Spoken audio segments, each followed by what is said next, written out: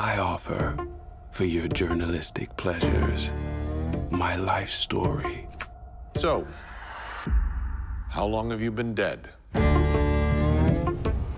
year was 1910. My business was desire.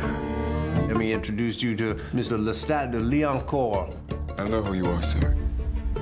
We're destined to be very good friends. I'm assuming you only met at night. It's New Orleans. Days are for sleeping off the previous evening's damage. That's your thing, then? You like to watch? I've been watching you for some time now. I can swap this life of shame. Swap it out for a dog gift. Let the tale seduce you, just as I was seduced. There was a boy. He was my murderer, my mentor, my lover, and my maker. A very strange, enchanted boy.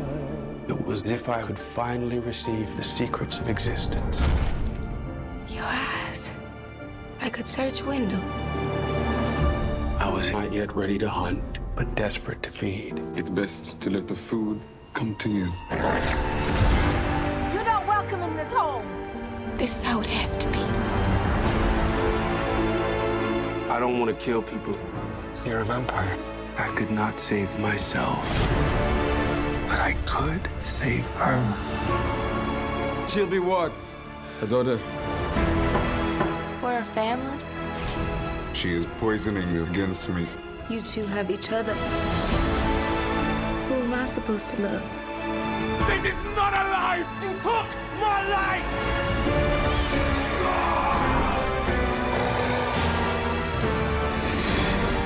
We'll be together 10,000 nights, 100,000.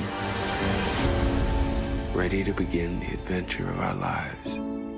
My companions in immortality.